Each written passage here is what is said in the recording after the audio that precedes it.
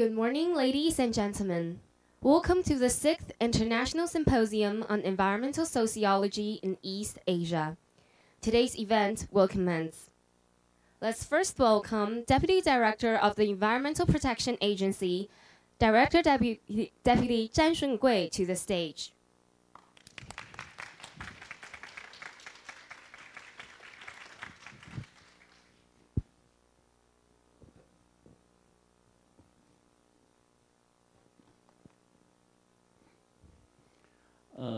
Deputy Principal Zhang, Dr. Shu, Dr. Zhou, distinguished guests, and ladies and gentlemen, good morning. First of all, it's my pleasure to enjoy the 6th International Symposium on Environmental Sociology in East Asia. We are facing various risks from climate change, food security, and traditional to new environmental pollutants. Therefore, how to ensure social security and sustainable development becomes an important issue. I'm also very grateful to welcome our international scholars and experts getting to discussing about how to respond to various environmental issues and to influence sustainable growth region policy in East Asia for today's event. There is high correlation between human activities and environmental impacts. There is excessive greenhouse gas emitted by human activity will all alter life sustaining system and other mechanisms of Mother Nature. And their changes will then react on us, namely altering our health. Global warming raises the probability and name of death of heat waves, air pollution, and other negative consequences caused by extremely weather events or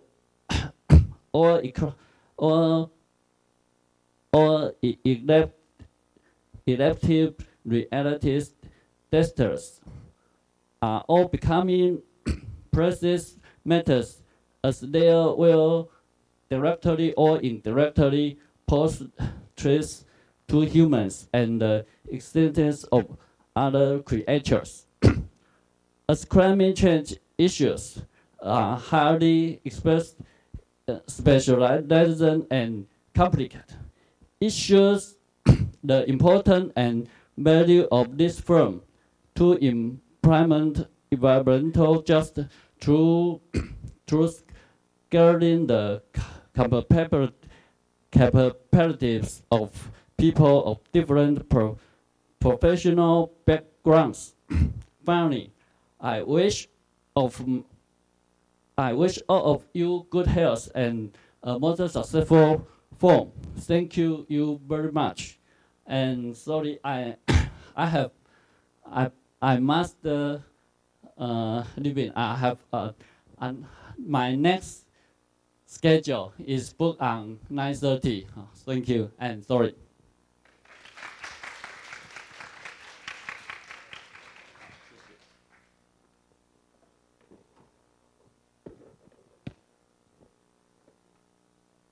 Thank you, Director Zhang, for your warm remarks.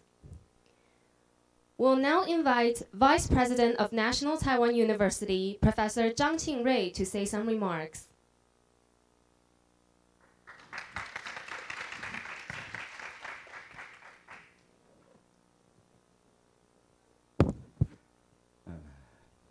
Dean Su, Professor Zhou, and all the distinguished guests, It's my great honor to represent the National Taiwan University to welcome all of you to come to our campus for this very important, conference. Nowadays, actually, the society, I recently learned from my colleague, they told me the new society is a VUCA society. V as a vitality, U as a uncertainty, C as a complexity, A as a ambiguity. And I translate in Mandarin, say, 胡搞时代. And because the society becomes so ambiguity and uncertainty, so the environmental sociology become much critical than before. We have, the existing problem. In particular in Taiwan, we have a lot of natural disaster. Typhoon, earthquake, landsliding, anything you can name it, just like Japan, but not in Korea, because you don't have much earthquake as Taiwan and Japan. And also, the new thing also coming. We feel very uncertainty because the new technology is coming. What artificial can bring the human society? Nobody knows. They all mention about the first industrial revolution replaced the human labor. And this new wave may replace the human brain. If that is the truth, then what we should do? So environmental sociology need to find a new way for the human being for this century. It's very critical. And Professor Zhou spent a lot of effort actually on the thing related to this. And our College of Social Science also pay a lot of attention on this. And I definitely believe this workshop, all the experts participate in this conference will study hard and learn, exchange knowledge to each other. And I hope also can, pass a lot of good know-how to all scientists in Taiwan. And I definitely believe this conference will be a very successful one. Thank you for participating. Thank you.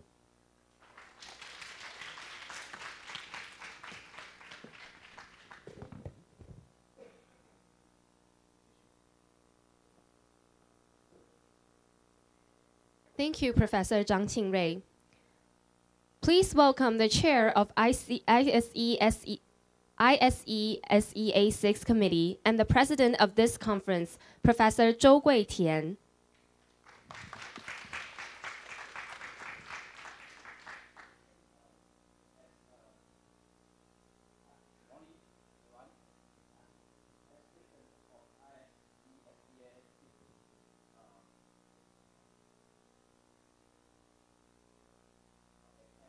And of the ISESEA 6 Biannual Conference. And on behalf of Risk Society and Policy Research Center, National Taiwan University, I would like to welcome all of our distinguished from different countries. And also, I thank every participant coming to Taipei, to National Taiwan University, for taking the research exchange, for taking the practical experience exchange, and for engaging in more cooperative framework. So I would like also raise the issues of what is our goal of this conference. So let me show some pictures. So first of all, we can see that actually, gradually we confront the increased radical climate change over the world. And this picture shows that the Katrina hurricane that actually impacted New Orleans in 2005 very seriously. And this picture shows that in 2010, in Pakistan, actually the very serious flooding resulted in so many people lost their house. And also in North Australia, in 2011, also very serious flooding. And in 2012, 1/3 Thailand land actually under the water. I think this is a very important phenomenon. And this picture shows that the bushfire occurred in California in 2015. And I would like to show this picture. This is actually the pictures I described that this is a disaster aesthetic. It's like the picture of the ruin and the Lord of the Ruin. 像魔戒一樣的電影哈 It's the actually very tragic aesthetic. And this picture shows that actually in the end of the 2015, in Middle American, people actually suffer under the flooding. But in Washington, D.C., at the same time, at the end of the, December, actually people swore T-shirt and joked by very extreme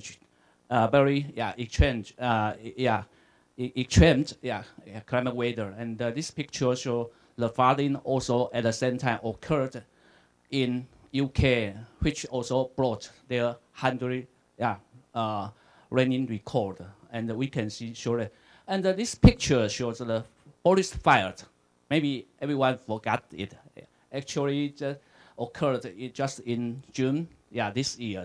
And there's also so many people's life was lost.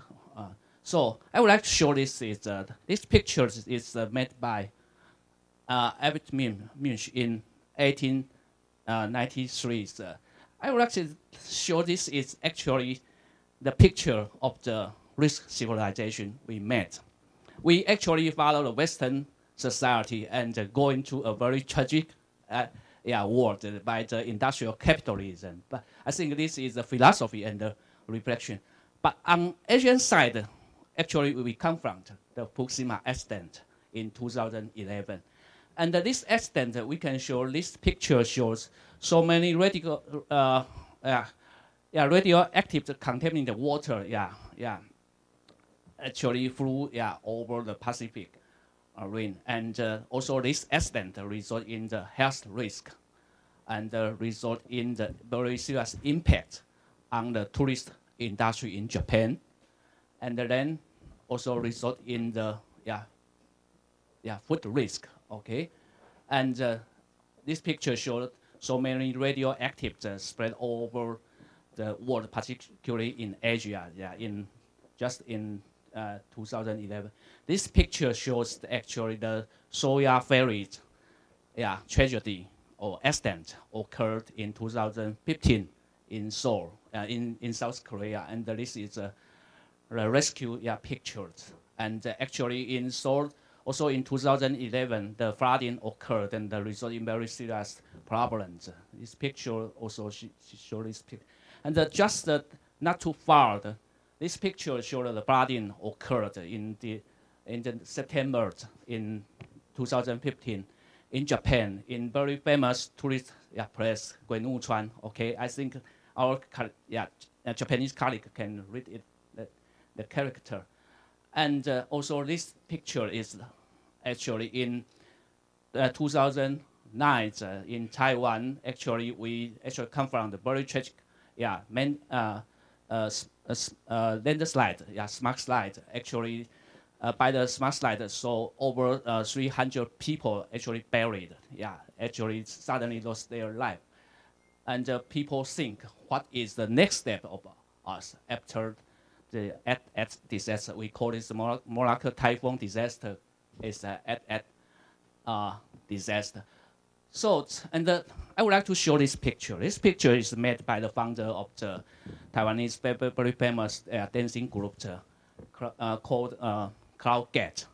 I think the founder, Lin Huaimin, actually he reflects that everyone face very tragedy, very disaster world we faced. So he cited the term Weichen from the Buddhism text, called every human being is small particle. By the terms, we can see everyone is not only a small particle. We also claim, request a more better future, in order to avoid the tragic war, occur again and again. So many people look for their new paths, in many countries. I think just show the pictures. They want to more, fresh air, want to more safety water, want to more clean energy. So when we actually confronted the very anthropological shock, and we suffer under the risk civilization, I think that I just think, what is our next step as scholars in our region, in our world? What is our cosmopolitan reflection, strategy, and action? So we need more to engage social science embedding in our region for changing the radical transformative world. So I think this is the goal, what I support of this conference. We might construct more action-oriented knowledge for making discourse, making identity, making institution, making representation in terms of promoting the better future by confronting the very radical transformative world. Okay, thank you very much.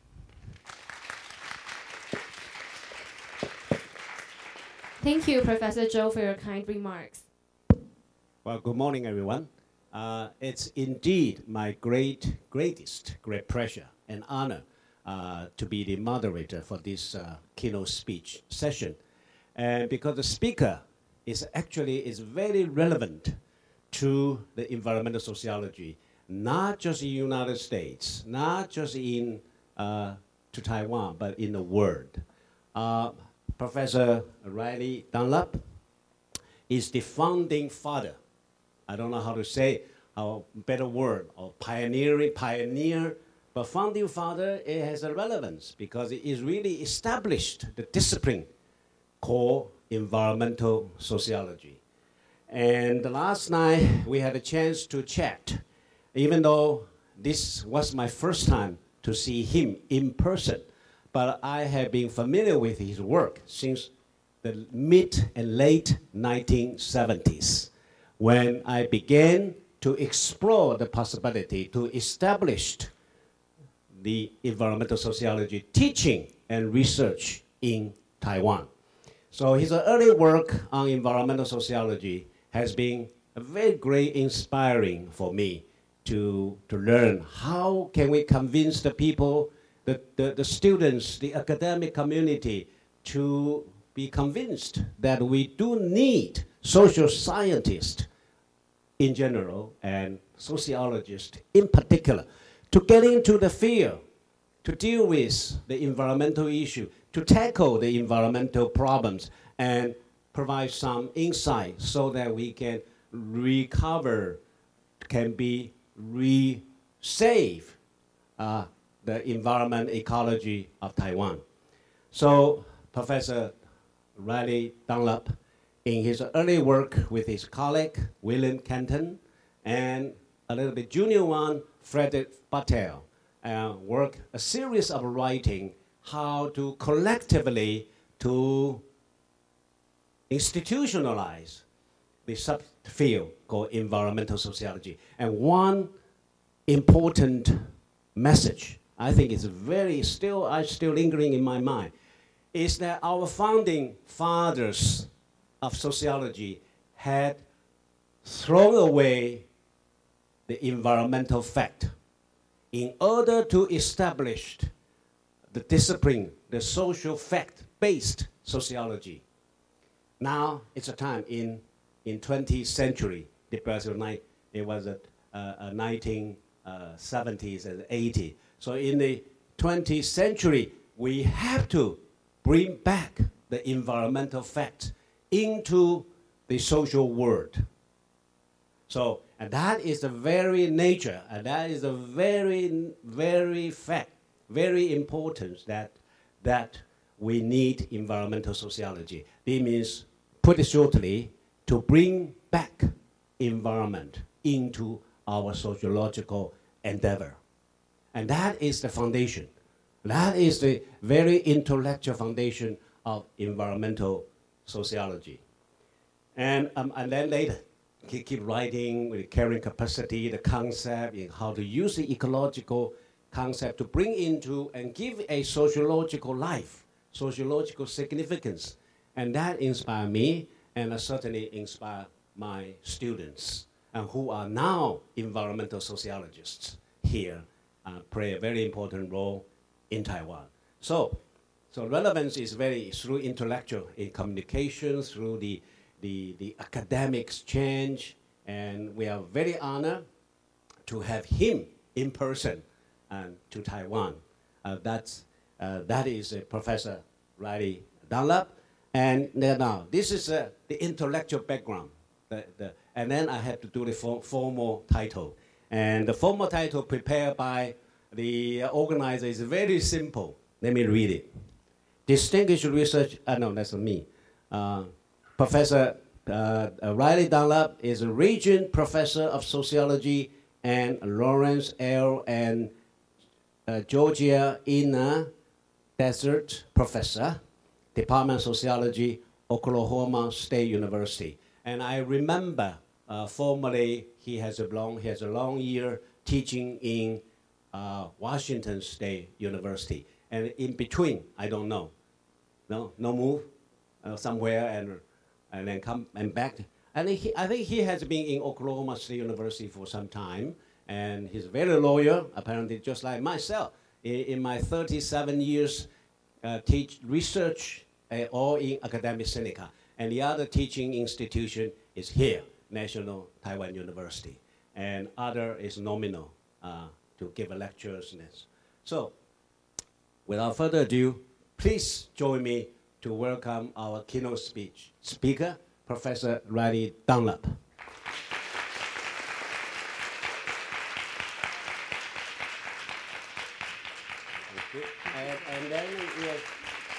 And then the title of his talk is very challenging, and again, I assure you, very inspiring. Is this how the U.S. became an impediment to international climate governance, examining the climate change denial movement. And last night we chatted about it. We said this is a counter movement. And we sociologists not only study the proactive environment, we have to do the negative environment. Please, Professor Dunlap, is all yours. Thank you very much. It's for the warm introduction, if I may say, Michael. Yes. And it's a real pleasure and an honor to be here. I want to thank, is this on? Okay. Oh goodness. Okay. I think this is so heavy, I'll be tired. Okay. Anyway, it's a real pleasure and an honor to be here to see many old friends, and I hope to make many new ones. And I always like to start by saying, second, that I need a glass of water. How fortunate I feel to come to a, quote, international conference and be able to speak English. And I understand, I like to say the U.S., England, we sort of won the intellectual lottery, but thank you very much for your efforts to learn English, because I know how difficult it can be. Well, some of you may have noticed the U.S. has been a little strange lately, beyond a little strange, right? And I'm going to give you some insights into, in particular, why we have become so, I would call it such an outlier in terms of climate change in particular. So here we go. You may have noticed that President Trump, this is the first time I think I've put those two words together. I don't like to, I just call him Trump. Anyway, he withdrew the United States from the Paris Accord. It's one of many things. Some of you may remember that a long, long time ago, the U.S. was a real leader in environmental protection, setting up the world's first environmental protection agency, I believe, passing major legislation. We've come a long way, and it's not been good in general. So the key theme of my talk, and let me take my watch off and start my timer. They told me to talk for quite a while, but we've started late, so anyway, my theme is to try to explain how this happened. So I'm going to talk about literally a climate change denial movement, or we could call it the counter movement. If we think of climate scientists, climate policy makers, climate groups as the climate change movement, Al Gore and so forth, this is the counter movement. Now, I would argue, and any rational person I think would, that the Paris Accord represents the peak of success of this organized movement. In fact, they've celebrated widely when this happened. This denial movement has been in existence, however, since the late 1980s, shortly after James Hansen gave famous testimony in the Senate saying the global warming has already begun. This movement took off. And it's just grown over time. It's become a major factor. Here I just went ahead and I didn't want to put it in the title, but I said, making the US truly a villain rather than a leader in climate change governance. So again, my goal is to help you understand this. Now, if you were in the US, but maybe even over here, you hear, when people think of climate change denial, in America especially, they immediately think of ExxonMobil, the world's richest corporation, I believe, but it's really led the way in climate change denial, very famous, especially decades ago. However, these fossil fuel companies, and Exxon's not alone, they've been leaders, what I call central players, but over the years, a complex climate change denial movement with multiple components, all opposing efforts to deal with climate change has evolved.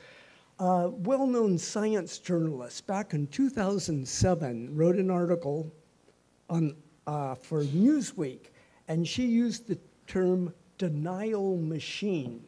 And here it was, a famous article. Well, this was a famous issue, and I'm going to make right down here. And she took a lot of flack. People were very critical of her. Oh, there's no such thing as this. They had been in existence since 1989, but they were sort of operating behind the curtain. And in fact, I like to describe this work I've been doing, started this in the mid-90s already, is pulling back the curtain on the denial machine. How many of you have seen the movie The Wizard of Oz? Anyone? And, you know, they pull the curtain back and he's back there and don't look at ignore the man behind the curtain. Well, this denial machine literally operated behind a curtain for a long, long time. But now it's getting more and more attention. And that's kind of my life's work now, is to help contribute to this. Okay, here's a simple, but obviously sort of complex model of the key components. It's hard to represent anything in a diagram. But up here at the very top, we do have the fossil fuel industries, not only ExxonMobil, but coal companies. Oh, the American Petroleum Institute, which is the trade group, really hugely influential. Then we have much of corporate America. The US Chamber of Commerce is a major leader in climate change denial. The National Association of Manufacturers. Some of these change over time. A number of groups, Nike, Google, have withdrawn from the US Chamber of Commerce because their efforts to deny climate change just have become so outrageous.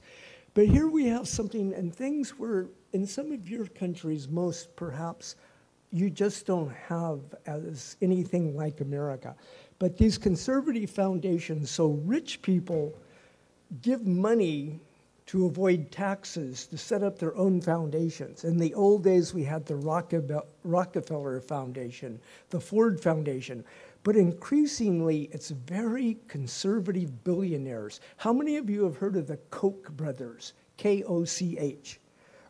In America, finally, they've been exposed. They are worth $88 billion, and they have funded right-wing efforts all over America for 2 decades.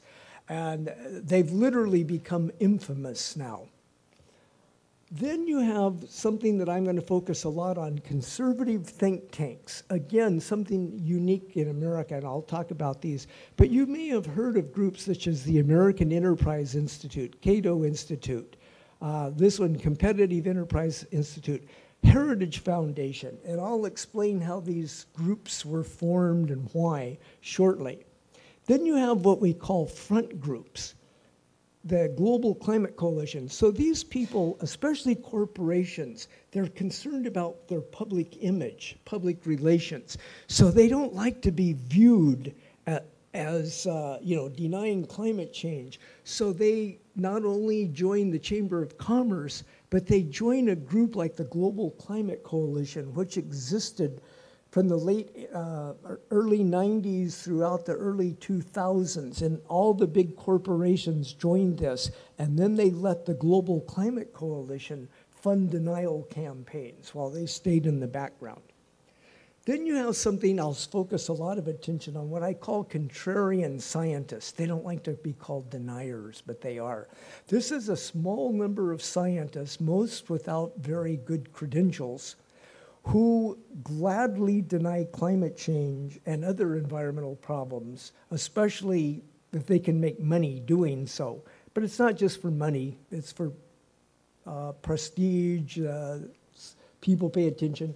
Then we have something, again, that I don't know compared to your countries, but in America we have something called the conservative echo chamber. And one of the most, America would not be in the shape it's in right now without Rupert Murdoch and Fox News. We let someone from Australia come in, and Fox News has had a profound and, in my view, highly negative impact on America. But also there's conservative radio, talk radio shows. There's the Wall Street Journal's editorial page, now that Rupert Murdoch bought the Wall Street Journal. It's a forum for denial material. Then, of course, you have, starting in about 2007, the rise of all these denial blogs. And there are many, many blogs where these people write, post things. They take their work, they popularize it. Then you have the conservative politicians. And as you'll see in this talk, the Republican Party, also known as the GOP, for it was once the grand old party, but the Republican Party has literally become a key agent of denial. And last, down here you have AstroTurf organizations. So as sociologists, we all know about, I keep wanting to speak to this thing and it's not even relevant. So grassroots movements, the bottom up, like so much, I know in your countries you have these. Well, AstroTurf are pretend grassroots. This is when a company pays its workers to do something.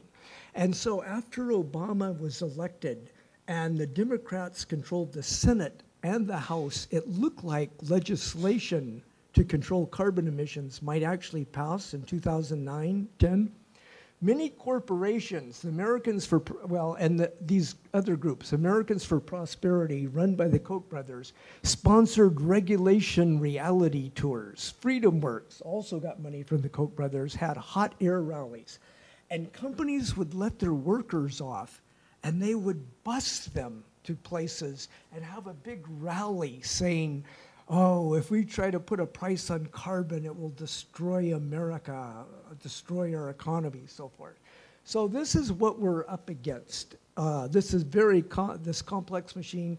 And the different groups change over time, okay? Some of these are no longer existing, but new ones come along.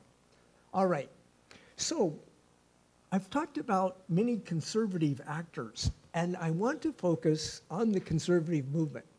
The role of the conservative movement, especially its think tanks in leading denial campaigns. I'm going to give you a quick overview of the growth of anti-environmentalism in general within the conservative movement, and then talk about how it transitioned from anti-environmental to climate change denial. And I'm going to examine the key role of these think tanks. I'm going to highlight the strategies they employ, especially something I call manufacturing uncertainty and manufacturing controversy, related but distinguishable. And I'm going to conclude, as I already have once, the denial machine has succeeded in making climate change controversial in the US and other parts of the world, and thereby undermining efforts to reduce carbon emissions. They've blocked policy making.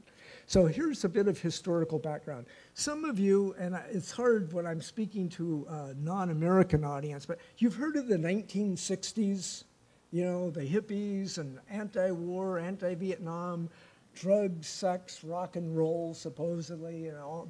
Well, anyway, that really scared a lot of conservative Americans, especially rich Americans. Oh my God, our country is going crazy. We've got to protect the real America. So they responded by setting up, they got together, and we got to fight this. They set up their foundations and think tanks. Joseph Coors was a key founder in the Heritage Foundation, which played a major role in the Reagan administration. And at least when I'm around, my graduate students never drink Coors beer. And you should never drink Coors beer either. He's a very bad, well, he's dead now, but the family still funds his stuff. But what they did, they looked at this and they said, we have all these movements, the civil rights movement, the anti-war movement, we had the women's movement, that really scared these old men. And that was bad, but we also had federal government, John Kennedy, Lyndon Johnson. You had things called the Great Society, trying to create kind of a welfare state. And these people said, my God, they're trying to make us communists like Sweden. Well, they don't really know the difference between communists and slight socialists. So these, now notice this, I'm shifting from conservative think tanks to CTTs from here on to save space. So don't forget, conservative, Heritage, Cato, they became key components of the conservative movement. So we know that social movements need social movement organizations, right? So you can think of conservative think tanks as sort of the key social movement organizations for the conservative movement. Now, these think tanks have done incredibly negative things to America. They are responsible for getting America slightly liberal in the 60s and 70s to where we are today, more and more to the right. But here's some of the things they've done. In the early days, the Brookings Institute, you may have heard of that. These were set up to do research. Think tanks were viewed as legitimate producers of knowledge, but the conservatives never saw it that way. These think tanks were set up to promote conservative ideas and ideologies. They were activists, not pursuers of truth. They provide resources and networking opportunities. So you get these people, and I kind of joke, the word conservative intellectual is kind of an oxymoron these days. It's really hard to find one because they're kind of just guns for hire. We used to have a lot of serious conservative intellectuals. But these people, they start out in college nowadays. The Koch brothers fund different educational programs for these. They go on, they join one of these groups, they move up, they move to Washington, D.C., get a more important position and so forth. So it gives them something to do. And then they complain that academia won't hire them. Well, they don't do real research, you know, they don't publish scholarly journals and so forth. But these think tanks also, they're constantly publishing and diffusing information. They put out, as we'll see, books. They write editorials for newspapers. They put out policy reports. They give it to members of Congress, the media. They enable the circulation of elites across administrations. So under Clinton Gore, a lot of these people were off at think tanks. When the second Bush comes in, they move from the think tank into the Bush administration.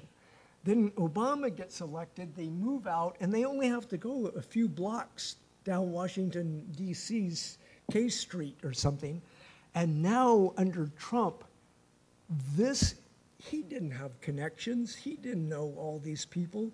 And the think tanks have given Trump the people he's appointing, especially in the area of environment and climate change. They're all provided by these. What is really sad and hard for you to imagine, they've sort of come, these think tanks and their personnel, to be seen as an alternate academia. They're viewed, despite their activism, as real scholars, as pursuers of knowledge. And it's so common in America to see a TV show or hear a radio program. And today we're going to talk about climate change. And over here we have Dr. So-and-so from Stanford, who has published 150 articles, highly cited, and is a member of the National Academy of Sciences. And over here, we have Dr. So-and-so, a distinguished scholar at the Heritage Foundation, who just wrote an interesting editorial for the Wall Street Journal. And they're going to debate. They're treated with respect as if they're experts when they're not experts at all. They're ideologues. But boy, have they had incredible influence. The whole idea of trickle-down economics, if we cut taxes for the rich, it will benefit the whole economy and workers. Reagan started this, and I like to say the rich have been trickling down on the rest of us for decades now, and the rest of the country is just poor. There are so many books written about this, but here's a good one, and it's fairly old, but all you need is the title to find it on Amazon. Now, we have this big conservative movement that really takes off in the 1970s. Why the interest in environmentalism? Well, in the 80s, they weren't all that interested. They didn't pay too much attention. They paid some. But an interesting thing happened. Historically, conservatives in America had one leading goal, and that was to defeat communism. Oh my God, the danger of communism. They're gonna, fall like dominoes. That's how we got Vietnam, and next it will be Japan, and so, all this crazy stuff. Well, anyway, we had two things happen in the early 90s. We had the Rio Earth Summit, which I had the great privilege of going to, and it really brought environment into the top of the public agenda and as an international issue. And you had the fall of the Soviet Union. So the conservative, the communist threat goes away, but now you get this green threat. So we like to say that the conservatives, especially when Clinton-Gore came in, because Gore was viewed as very pro-environmental, they basically substituted a green scare. The red scare was going away, but conservatives like to have enemies. Nowadays, immigrants, And so this was a new one. And so this is kind of a common theme, environmentalism. They're like watermelons. They're green on the outside, but if you cut them open, and God knows a lot of those conservatives would like to, this is what you're really going to get. Okay, hurry. Oh, got to take your pictures fast. Okay, ready? Okay. 1, 2, 3. Okay, I got to go. Now, so why did they launch, though, in more technical terms, this counter movement? There's a classic article on counter movements here. We argue that 3 conditions promote the rise of counter movements. Maybe the movement shows signs of success. The 1990 Earth Day, which was the 20th anniversary, was a gigantic celebration in America. It was really big. Public opinion soared to its highest levels ever before or ever since. But also, we saw this idea of it becoming international. Second, the interest of some public, so environmentalism was showing signs of success. The interest of some population are threatened. Industry, conservatives, people with money, people who don't like regulations. And third, political allies are available to help. Now let's look at this. in the 90s. So here we go. I've basically said this. Second, this is a time where the Reagan types, the Thatcher types, all of this neoliberal anti-regulation, they thought, we're changing the world. We're going to get rid of common property resources. We're going to let India, make their property private so corporations come in and use it and so forth. And we're going to have free trade so American and other corporations could have unlimited access to resources around the world. They didn't like that. They saw that as threatened.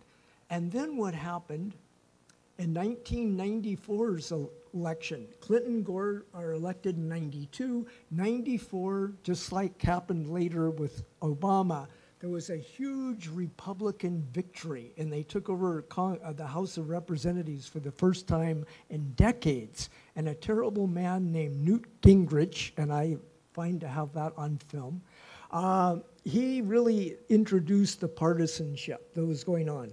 So this was, we had aid now. We want to have a counter movement, and now we've got Republicans in Congress who will help us, and they really did.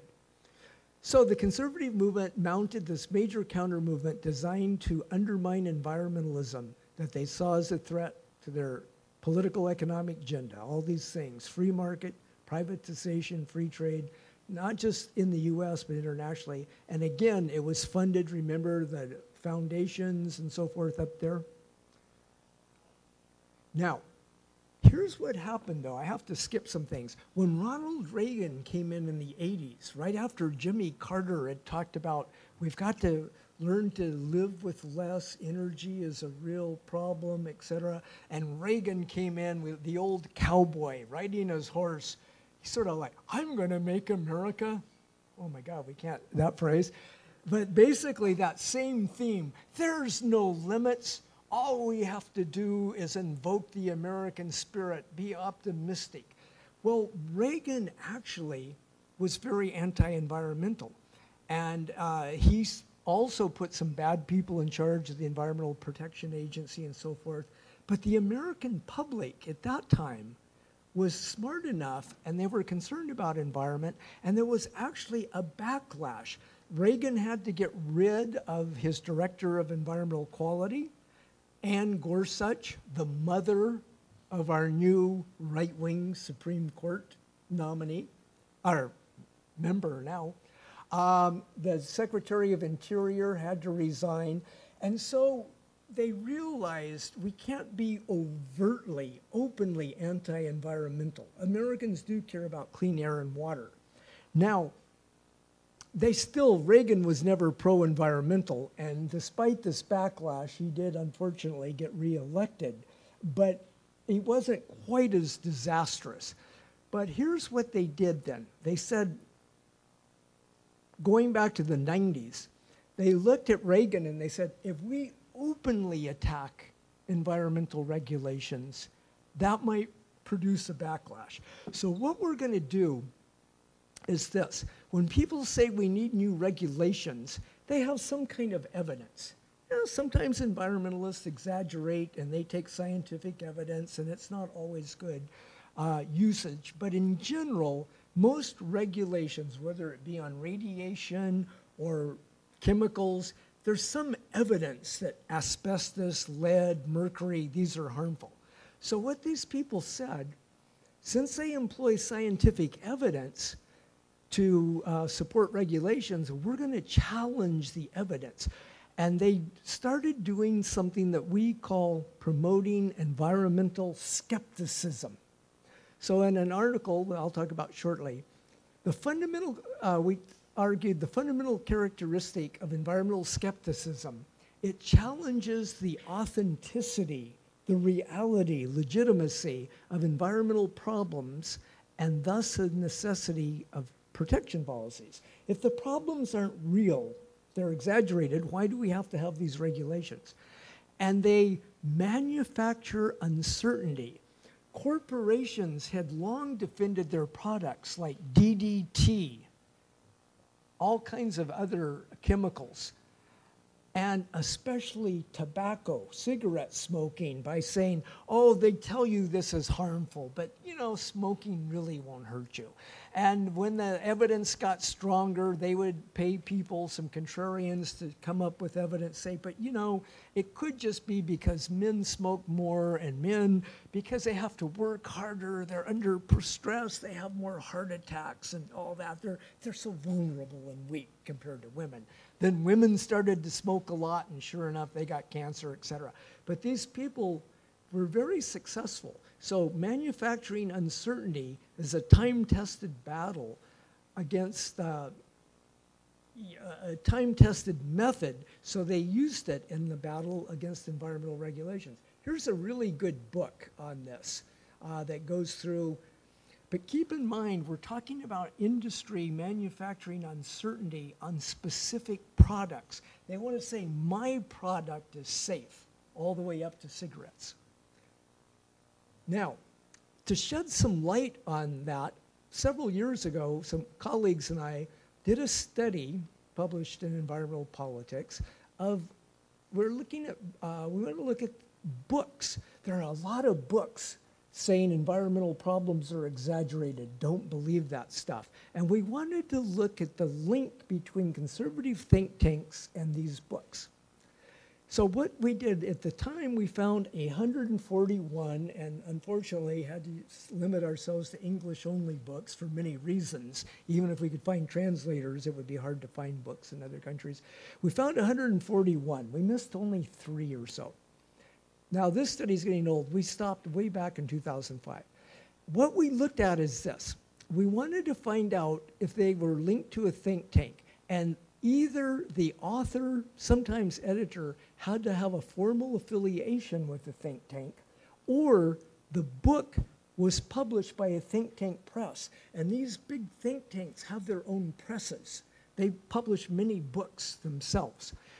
We had to find concrete evidence on websites or on the books of this. We found that of the 141 books, 130 or 90%, 92% could be linked to a conservative think tank. And what was funny, these books, the authors would say, oh, I'm just a lone little voice in the wilderness, and I'm trying to fight this big, terrible machine of the government environmental agencies and environmental scientists and environmental organizations. Yeah, you're just this poor little person working for a multi-million-dollar think tank who pays you a very good salary, and that's all you do. You don't have to do research. You just publish stuff like this. And the numbers of these books, remember 92 Rio Earth Summit? Look what happened. There were 27 books up through 1991, and then we hit 92, and it just explodes. These groups react. What does a counter movement do? It's like it's in a boxing match. You have the environmental movement and environmental agencies, environmental policy, and you have the counter movement. Well, when this group does something, this group has the counter. They go back and forth, right? It's fairly common understanding. So we got another change here. 92, they're really focusing on environmental issues in general. But that Earth Summit, talking about climate change, biodiversity, and all these things.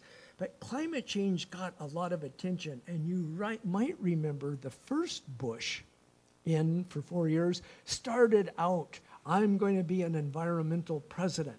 But by the time of Rio, the true colors came out, and he was particularly concerned about climate change. And he said, the American way of life is not up for negotiations.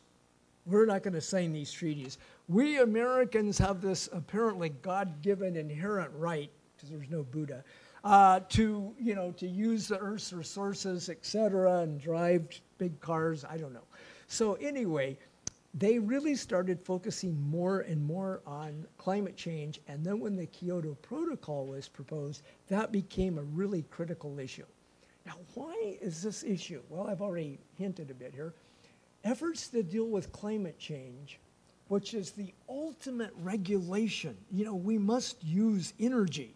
So the idea of dealing with climate change is viewed as the ultimate threat to free enterprise. And the American way of life. It's going to be seen as bringing about unprecedented governmental regulations nationally and internationally. It's therefore become the environmental issue, the single most important environmental issue in our age of neoliberal. And everyone here, are you familiar in the English word neoliberal, which is really extreme conservative, you know, from the Austrian economist? It means over time it's been warped. Nowadays, they basically oppose all government regulations. We just want a free market. Let the market do its will. It's God's hand or something. So again, we get this kind of common claim. Global warming's a hoax. The real goal is communism. Okay, oh, I should warn you when the pictures, but I can't see. So we see this a lot. And so what did they do if you want to combat climate change regulations? Manufacturing uncertainty became the crucial strategy.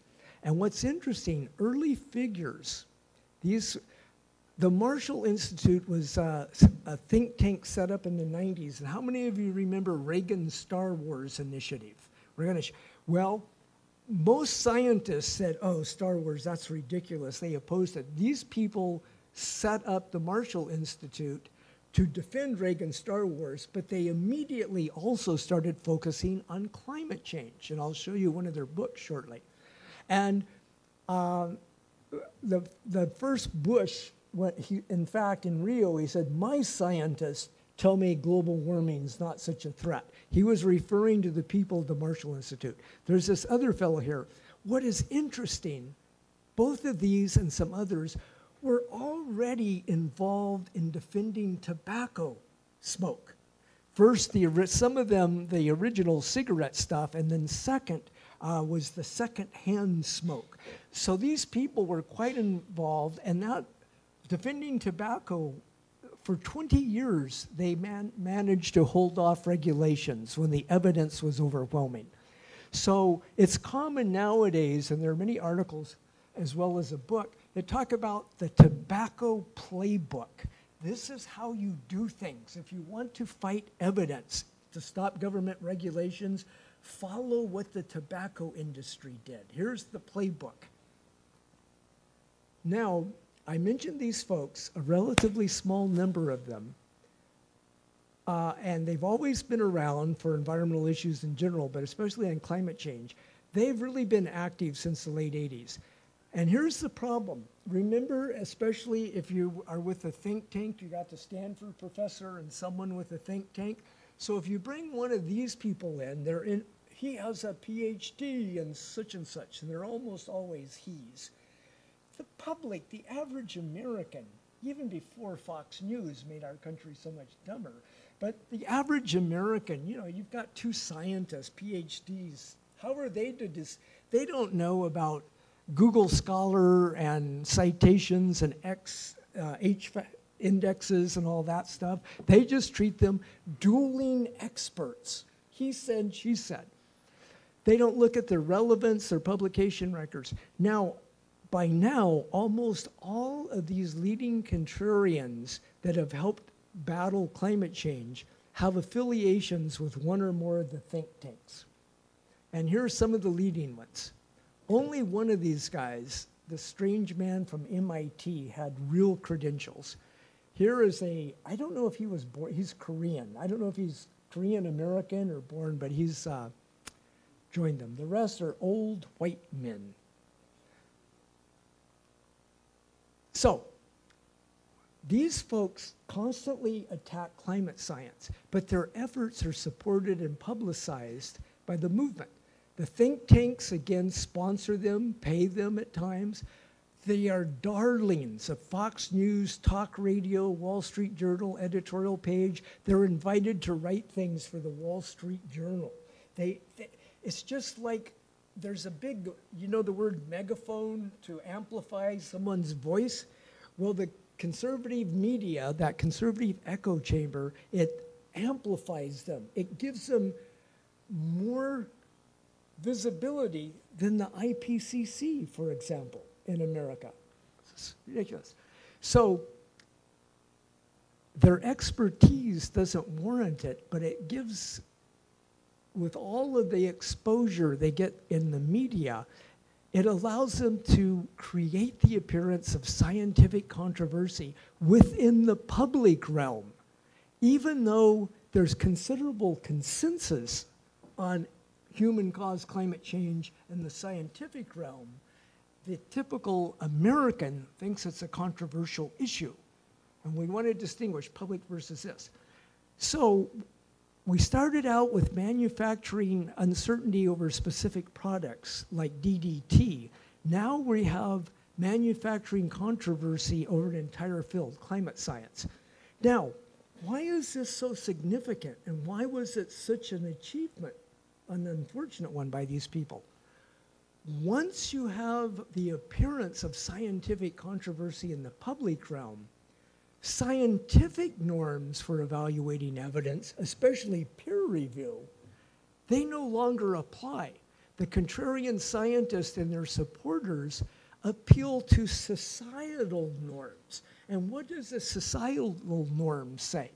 Oh, well, we have to have freedom of speech. If you're going to have some person over here saying climate change is serious, you got to allow the people who don't agree to speak. Oh, and we must hear both sides of the issue. Oh, you're saying that there are 98% over here and 1 or 2 over here? Well, but we only have room for 2 speakers. We need 1 from each side. And of course, we must respect minority viewpoints. So this amplifies, again, because they don't need to publish, they don't need to have referee journal articles. They're out there in the public realm, and they're and the Republicans in Congress now love to invite these people to hearings. They will have 3 contrarians and 1 real climate scientist speak. So here's what happened. The denial machine went into overdrive after Al Gore's Inconvenient Truth put global warming back on the agenda. Its efforts escalated even more. So again, I already mentioned Obama comes into office, the Democratic Congress for a short time, they're controlling Congress. It looked like we're going to have regulations, so they really took off. They become very active again. And to analyze the growth and diffusion of climate change, that prior colleague and I decided to do a new study, this time not focusing on environmental skeptic books, but climate change denial books. We had counted many of these books in the prior study because denying climate change was denying this. The article, again, is published. So we're examining their links to think tanks, but also the location and academic backgrounds of the author and not. By location, I mean what country they're from. Several of these books in America are listed on Amazon. At one point, I went to Amazon and I typed in climatology, not climate change, climatology. 14 of these books appeared with real scientific books on Amazon. And if you go in, when I go to a bookstore, like in an airport, I go to the environment or nature section and I look, and almost always there's several of these books there. They're very popular. So here's how they took off. 1982, there's one, but not much happens. 89, remember that? James Hansen's testimony. Then they just sort of go along until Al Gore gets active and zoom, they take off. And they've stayed pretty active. We haven't kept track, but I'm thinking we've seen at least a dozen books a year since this. I want to point out something important, though. I don't know in your countries, but I assume in America, it's now very common to publish your own book. You know, if you're clever with Microsoft Word or something, you can just put out your book. In the old days, you needed a real press, a publisher. So something important, this is self-published books. There were very few, but now they've become more common. Keep that in mind. So This is an interesting table, and by the way, it violates all rules for table construction that I teach in methods, so please don't ever make a table like this again, but I had to condense it. Here's what I want to show, 1980s, 90s, and past 2005. So you can see the growth of books over time, right? Here's the key thing. Are they connected to a think tank? Of the 5 books early on, all were. In the 90s, 95% were. Now it drops to only 65. But why is this? It's these self-published books. There were only 2, then there was 1, but now a third of the books are self-published. And the thing is, and excuse me, not a third of all books, but 39% of all books.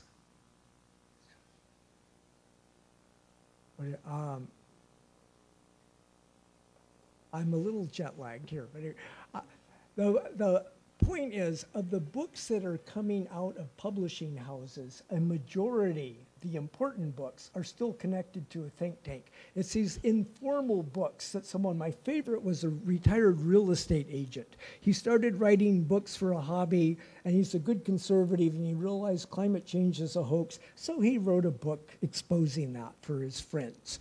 And that's the kind of thing. They're not so important. They don't get on bookstores and Amazon. Now, here's one of my themes here is that denial has diffused from America. It started out in the US, but it's been diffusing.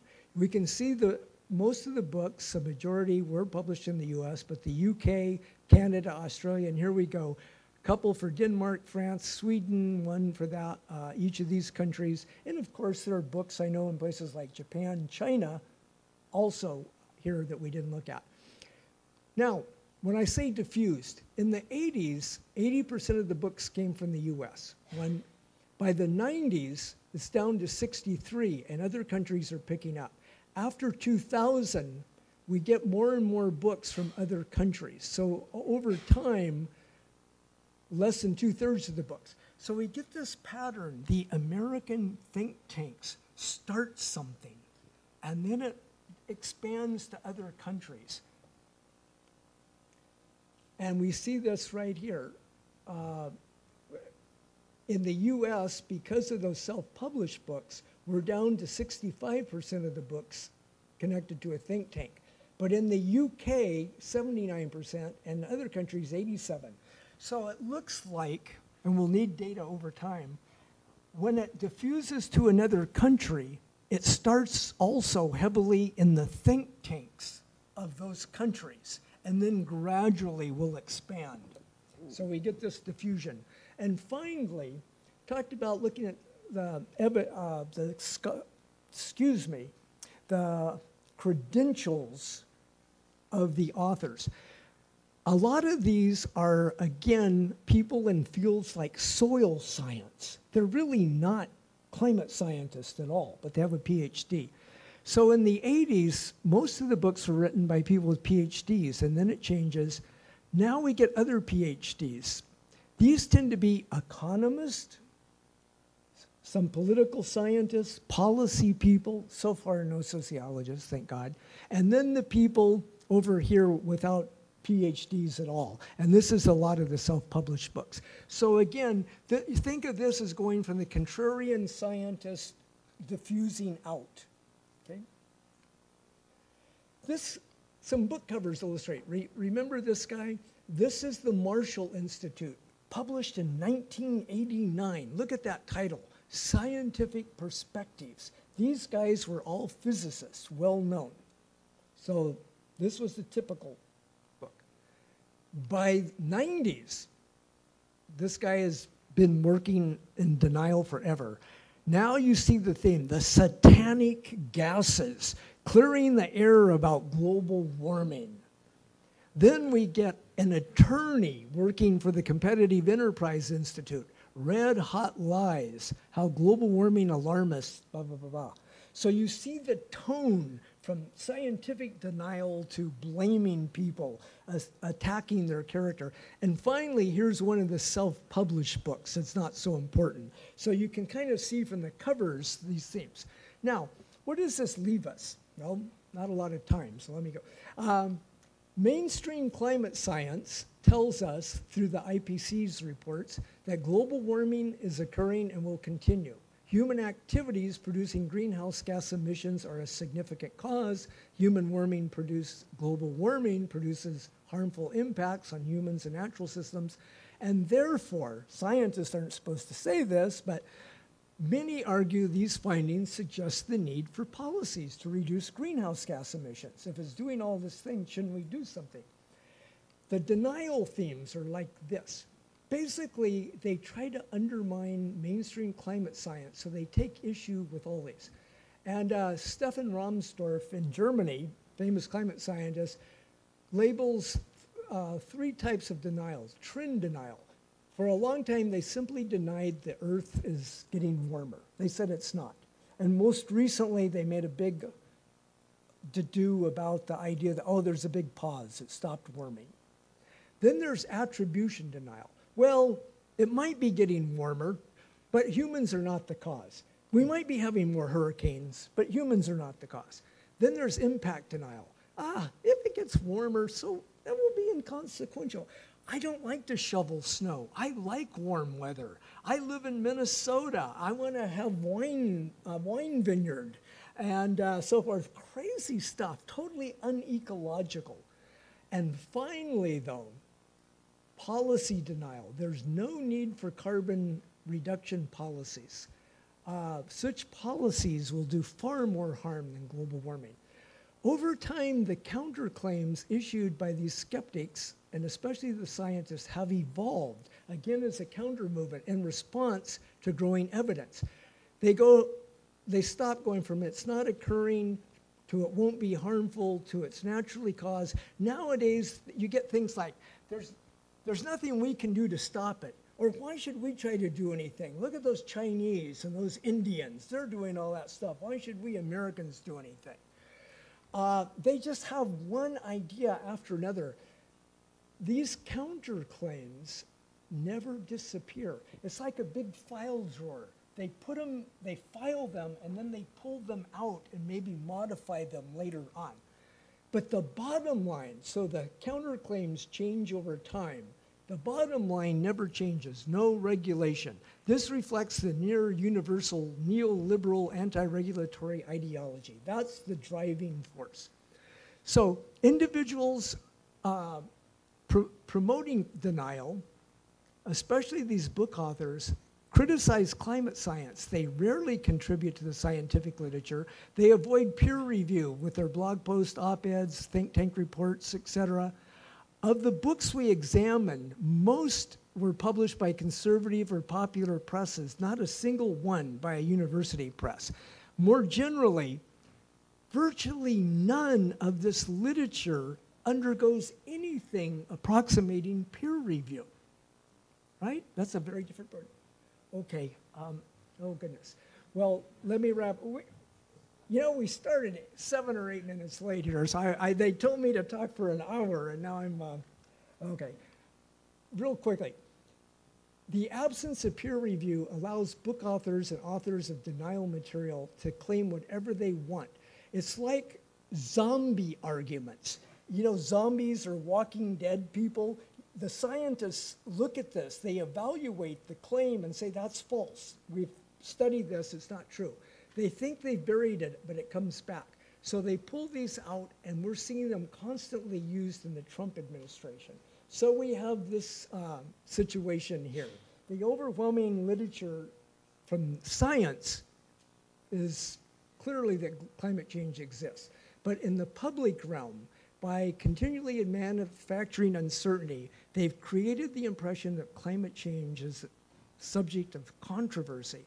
And it's become a very politically polarized issue. Republicans especially simply don't believe in climate change in America. So, to sum up, evidence that their efforts to deny the seriousness of climate change have been successful. The US media still give more attention to denial and portray climate science as uncertain than is the case in other countries. The American public consistently expresses less concern about climate change than publics of other developed nations, but it's mainly due to Republicans and conservatives going down. The US has yet to enact any climate change policy. It's been an impediment to international policy making. We've seen this. Climate change denial has become a core element of conservatives and Republicans' worldview. To be a good conservative, you must be in favor of God, opposed to gays, love guns, opposed to abortion, and be anti-immigration. Global warming is part of that. And it's especially apparent now where the Republican Party is almost unified in opposition. And sadly, the Republicans in Congress are allowing Trump to do all these things. I had added some things on Asia because I know that climate change denial is not nearly as strong here, but there's something called the Atlas Network of think tanks. They have 480 think tanks in 90 countries, including several in Japan, many in China, some Korea, and I assume Taiwan. I couldn't find it. You need to watch these. When you see a climate change denial person talking, try to find out where his or maybe her home roots are, who they're connected to, and you will probably find a think tank. Okay, I can stop there. This is the story. I hope it helps give you some insight of how we have arrived at such a crazy place with the US being the villain in international climate change. Thank you.